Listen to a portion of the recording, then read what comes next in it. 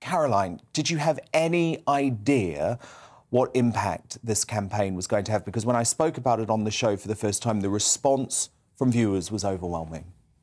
OK, so many of us started on Twitter and social media. So we really started small. We were scared. Many of us were anonymous. We found each other, Twitter, Facebook, Mumsnet, and slowly got bigger and braver, started our different groups, Women's Rights Network, Sex Matters, all of Women Uniting are from different political parties. And so from that small beginning, we started this campaign. And I think... You know what? Oh, sorry, let me just finish. Yes, yeah, we originally just thought, you know, we'll be going for it on Twitter. We might be trying to get it trending. So it's been successful beyond our wildest dreams, and it just shows everybody's ready for it. Everybody's ready to speak out loud about this subject and to say that sex matters. And I think what's obviously really important is you brought the groups together as well, so there's a united voice. Heather, can you just explain for people who don't know what the fundamental goal of the campaign is and how people can get involved? Because what you're essentially saying is that before the local elections, there's a real opportunity, isn't there, to test the people who you're going to be voting for. Oh, huge opportunity. What I know from all the women in the network, and also outside the network, we hear from others anyway, is that women are politically homeless at the moment. They don't know who to vote for. They don't feel they can vote for Labour or Lib Dems, or, you know, they're just not getting the response from politicians that they want in terms of what happens to it, what it means for them. And so responding to that, we thought, well, let's get these questions out there. I mean, you've seen there's been plenty of footage of the government politicians stumbling over this thing. It's such a difficult thing. I'm not a biologist. It's complicated, you know, and this is so frustrating to women. It is not complicated. This is the easiest thing in the world. It's only complicated if A, you're being bullied, or B, you think the votes are sitting in another direction. So this was a big moment to try and get those questions out. It's local politics, so we really didn't think we'd have this big impact that we have, as Caroline said. But get the questions asked at the doorstep. I think it was David Lammy, or quite a number of them, said this never arises on the doorstep. So we thought, right, number one, it's going to change you that. talk about those politicians and their reaction. So I've put together some of the best, or you might say the worst. So let's take a look, and Helen, I'll get you to respond off the back. What is a woman? Well, I thought the Prime Minister answered this brilliantly in Prime Minister's Question Times, in Prime Minister's Questions this week, and I fully agree with him. And so what is your definition of a woman? As I said, I would exactly agree with what the Prime Minister said at Prime Minister's Question Time. When we're having a social media or a debate around what genitalia someone's got, I think it really debases the serious issues that people face. A woman can't have a penis. I don't think that discussing this issue in this way helps anyone in the long run. People are complex, that they are different. Well, I have to say that there are different definitions legally around what a woman actually is. I mean, you look at the definition within the Equality Act, and I think it just says someone who is adult and female, I think, but then doesn't say how you define either of those things. Is it transphobic to say only women have a cervix?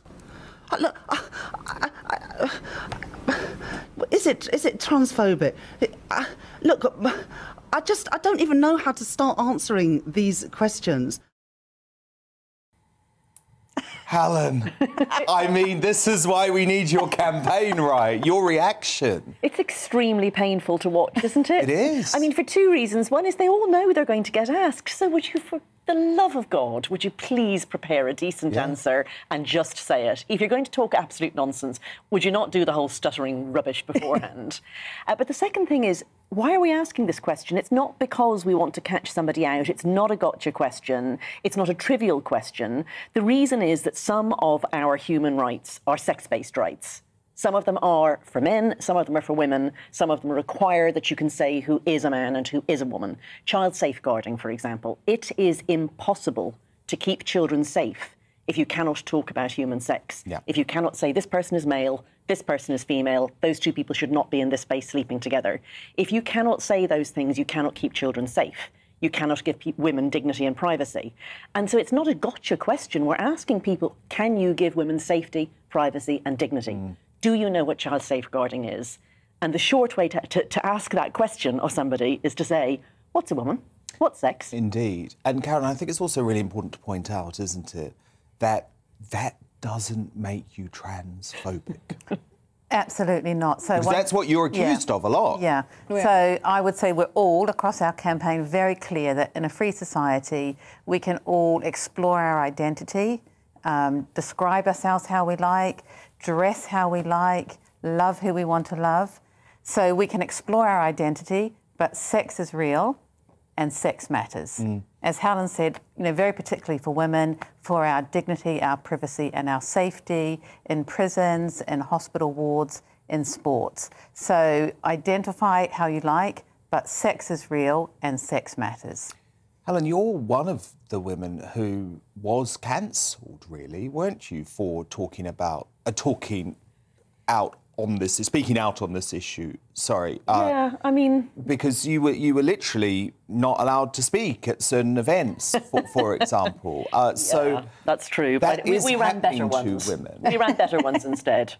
But it is shocking, isn't it? It is shocking because if you look at J.K. Rowling, and she is obviously the most high-profile example, and obviously she can maybe deal with it better than other women who are worried. And I have read what you've all said. You are approached by women who say they are scared to speak out because they're worried about losing their jobs, for example. Yeah, exactly. So I'm a journalist, and until very recently I was The Economist's Britain editor, and they've been extremely good to me and have given me a leave of absence to go and work at Sex Matters, so I can't say my career has suffered. But just very recently I was invited to come and talk to a bunch of trainee child psychiatrists who want to know more about how you treat gender-questioning children. Very important question, because some treatment pathways put you on the path to sterility, to permanent interventions when you're still very young. And they dropped me from the programme because some of the people who disagree that you should be careful, go slow, do exploratory work with children before you do irreversible treatments. Some of those people sent the most outrageous defamatory remarks about me to the organisers, and in the end they had to drop me, and then in the end the conference was actually cancelled. So I don't care so much about me. I care about the fact that there are children. And this conversation is that haven't been had. Yes. Heather, women's sport, it's a real passion of mine. I absolutely love it. And if you look at some of these organisations like Stonewall, it feels like if the sporting bodies are going to continue to listen to them, women's sport, I believe, is at a genuine risk. Do you feel the same? Absolutely. There's no women's sport. There will just be sport. And there used to be a time when it was just sport, and then women's sport came along. Cycling, I think it was 1984, before women's cycling was in the Olympics. I'm not sure if that's your lifetime, Dan, but it's not. It's not that long ago. No, it's not. It's absolutely absurd that finally we had women's sports, and for some reason, some people in society think that they want to be part of that. And team sports too. I mean, I'm a big supporter of the London Pulse netball team, and all you would need is one non-biological female in that team, and the whole game goes out the window. The whole game goes out the window, but also there's somebody that's not taking part because that place is taken by a man. Now, that's happening at the grassroots. So we're not just talking elite sports here. That's right, down on the ground, community level sports. So people are dropping out. So there will not be any elite women because women, they're just walking away from it saying, I don't want to play football with men.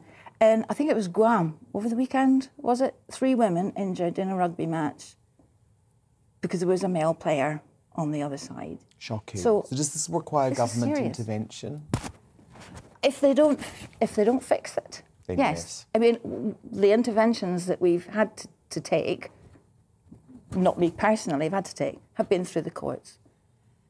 That is fixing a lot of it. That is redressing the picture through the courts. So maybe it will be some nice big court case because somebody's been seriously injured. Yeah, but we don't want it to get to that point. That's no, of course we don't. We want this to just get back. Now, Helen, finally, you know I'm going to ask you about this lunch that it feels like the whole world was talking about. So J.K. Rowling invited a whole load of campaigners who've been in a relatively similar position to her to party, basically. And what went down? What was it like?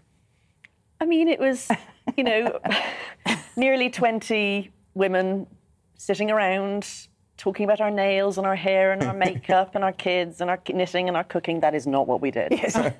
We had a lovely lunch. There was a lot of laughing, a lot of chat.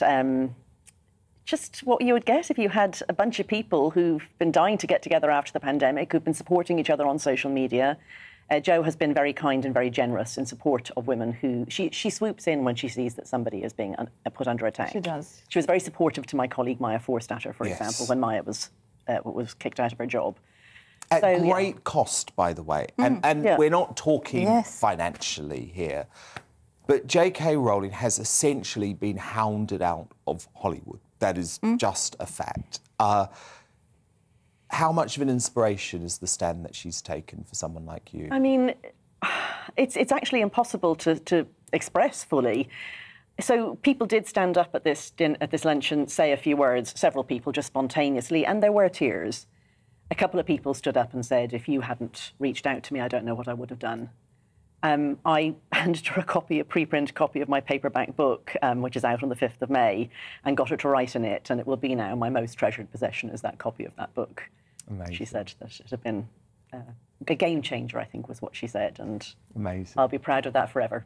Well, look, what you're doing is absolutely brilliant. It's so important. And I'm literally now, you know, usually I dread the MP arriving at my door, and I now cannot wait because I've got a question to ask. You must let us know what he says. I'm going to record it. I'm going to record it, and I will be ready to roll. We have had some run away. Really? Yes.